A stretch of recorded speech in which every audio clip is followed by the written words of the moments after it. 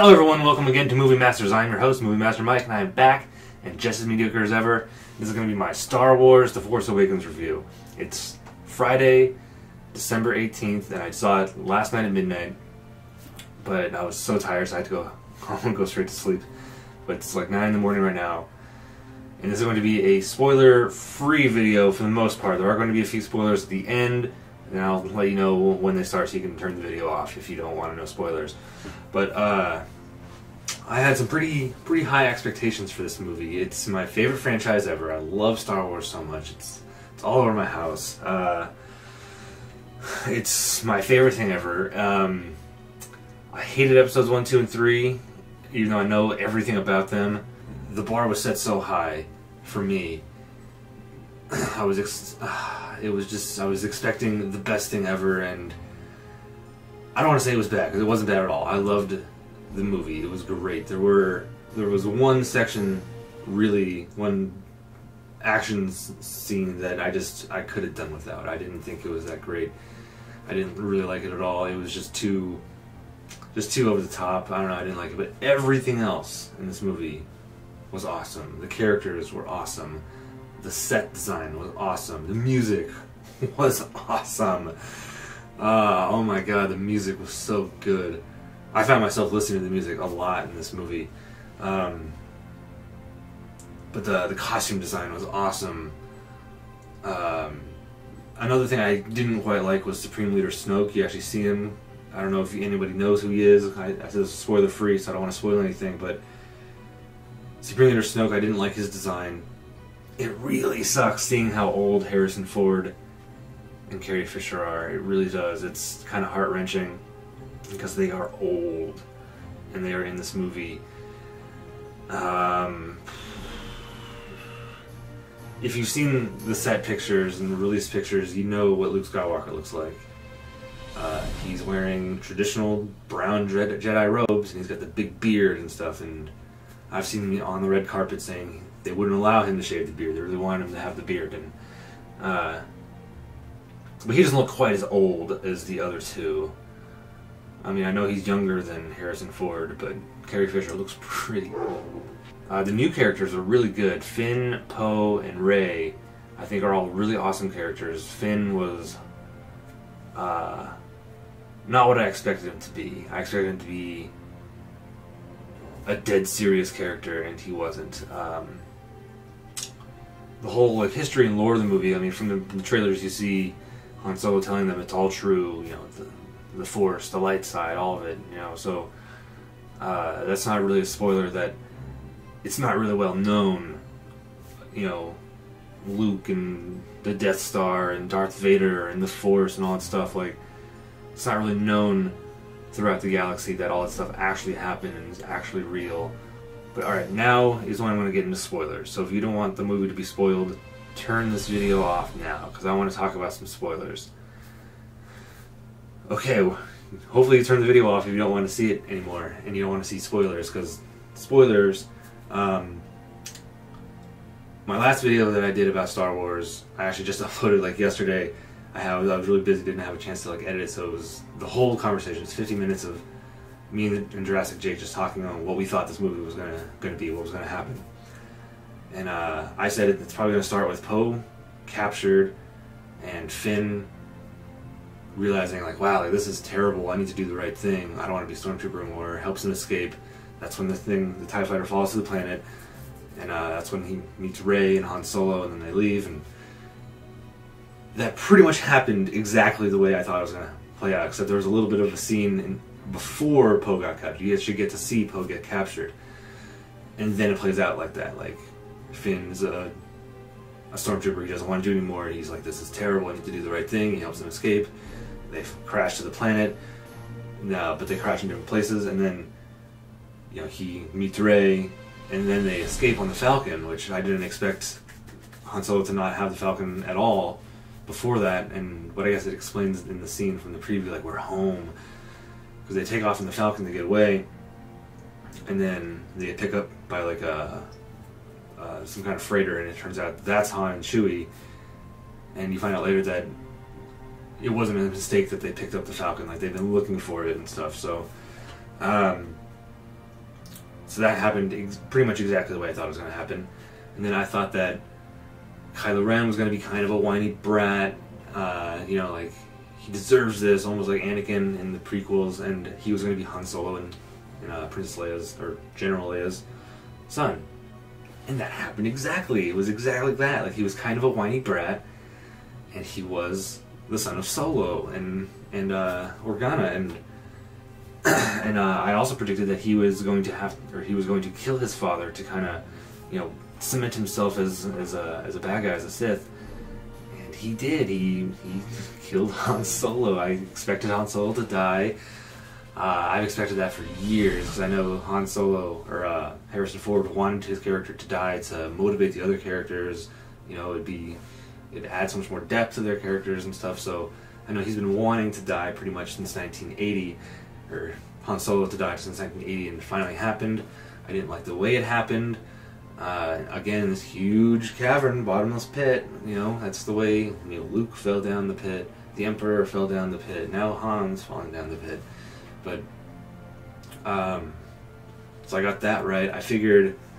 I thought maybe the new Death Star planet, like maybe they just built the actual gun into the planet, and then it could like take off so they can go around and shoot and stuff. But no, it's just so powerful that no matter where they are in the galaxy, they just have to fire it, and eventually it'll hit the target and blow up the planet, which was really awesome.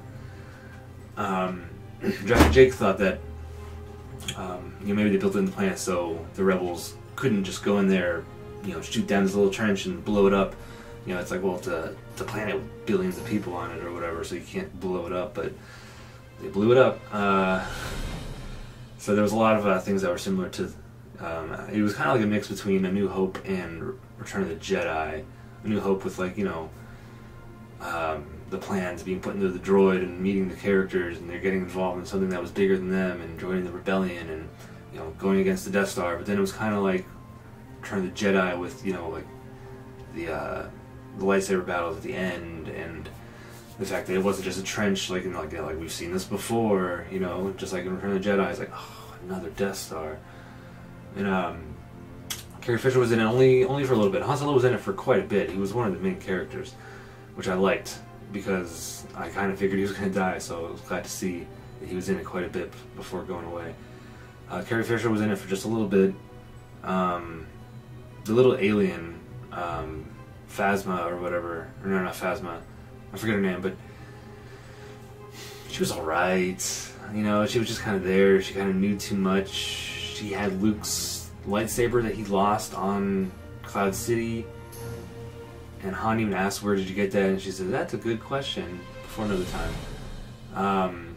I predicted that Luke was only going to be in at the very end. I thought, like, you know, after Han dies and, you know, everything's getting worse and worse for our main characters, I thought Luke was going to step in and, you know, just come out of nowhere and save the day.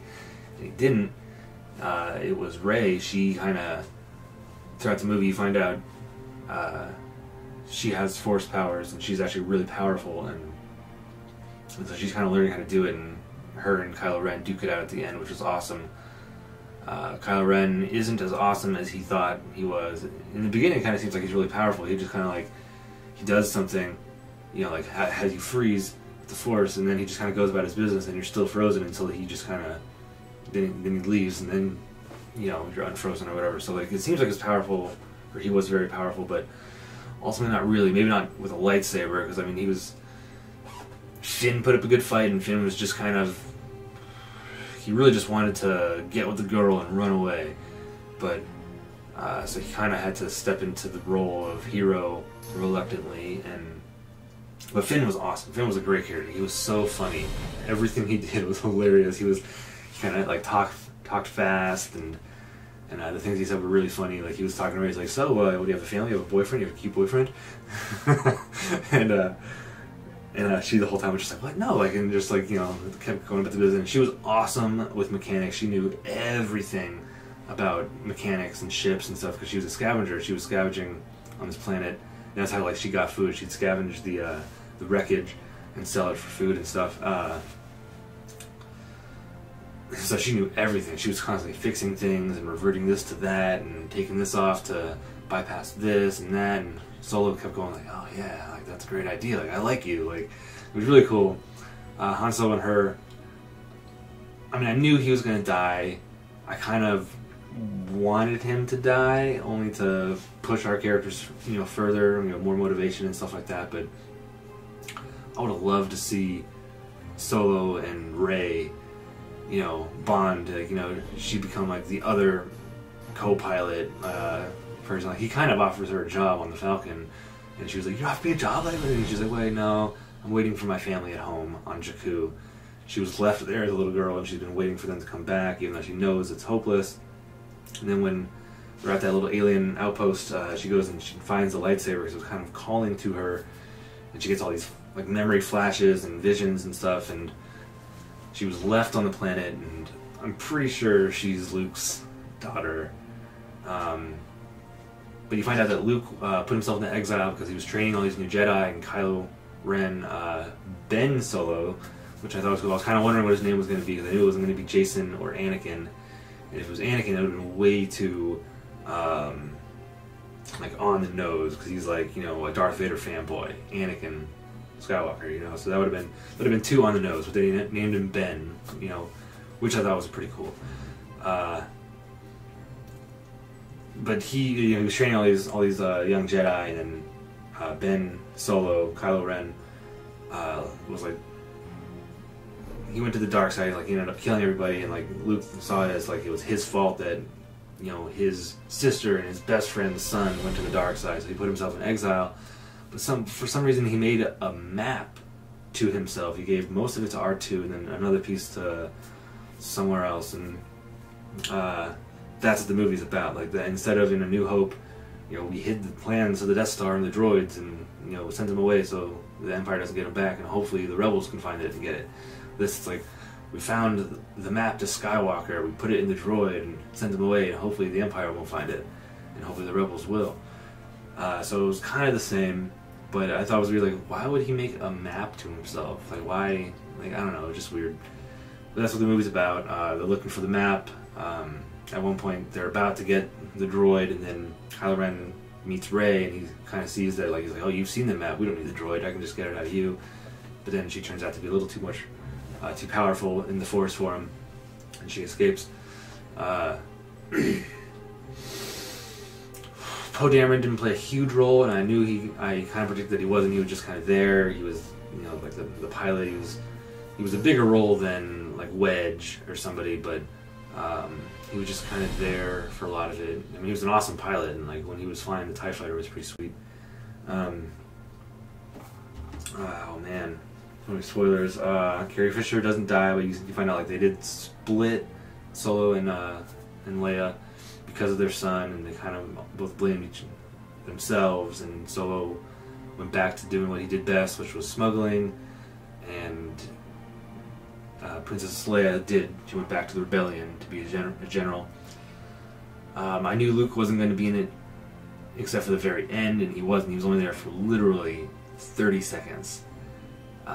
Once they get the other piece together from the map, because R2 like went dormant when Luke went missing, and so he finally like just wakes up and says, "Oh, here's the map," and BB-8's like, "Oh, and here's my map," and so they put it together, and just Rey, R2 and Chewie take the Falcon to this planet. He's on this island, and she walks up all the steps, and he just turns around and looks at her, and he's kind of just like, he's kind of like, "Damn, someone found me, and it was you." Like, oh man. And then she just gives him, he hands his lightsaber to him, and then it just ends. He doesn't even grab it. It just ends. Kind of a sorry ending. I wish he would have said something like, daughter or something to confirm that I was right about that, because I'm pretty sure I'm right about that.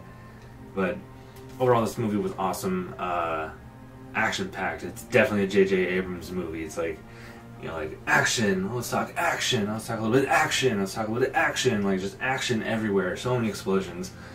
But it's good. I wish Captain Phasma from Game of Thrones, she was barely in it. I kind of wish she was in it more. She didn't really do anything. Yeah, really nothing. Like, she never took her helmet off. She kind of just told Finn, like, oh, get back in line, don't take your helmet off, and then that was really it.